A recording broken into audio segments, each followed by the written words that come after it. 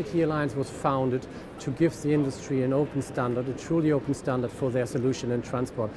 And there CIPURSE comes into the game. CIPURSE can be implemented to all kinds of platforms which are available in this industry by all players.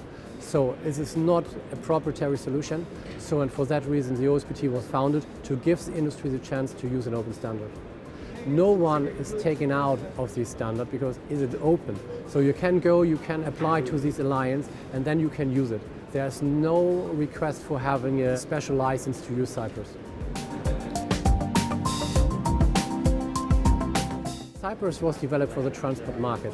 However, we see that CIPURSE is such an open standard solution that it can be used for other solutions as well. So, for example, take this highly secure standard for value-added services, for couponing.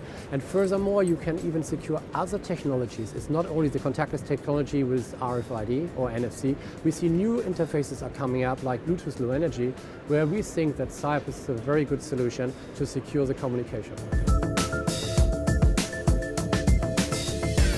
CIPURSE is fully supporting the mobile industry trends for NFC.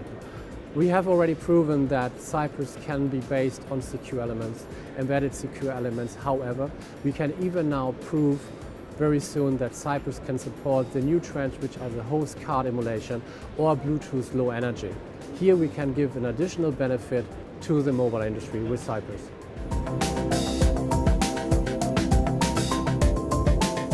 Samsung has now a history of more than 2 years with OSPT CIPURSE, and we can look back on a very successful time frame we have already with this solution.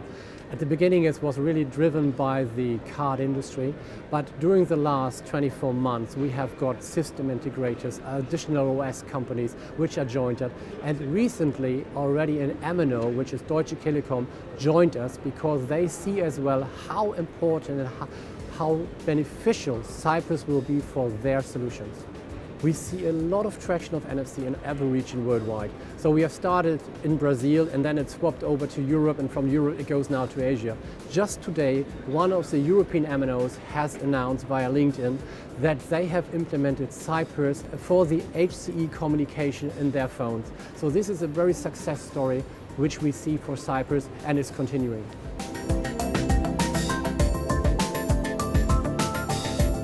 Markets take CIPURSE very positive and serious.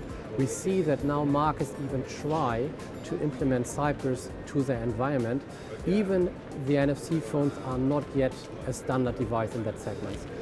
Here they use feature phones with additional products which are developed by the OSPT Alliance, where CIPURSE is on board, and to communicate via Bluetooth with these feature phones or entry-level phones. Such kind of solutions will of course be beneficial for the NFC mass market adoption.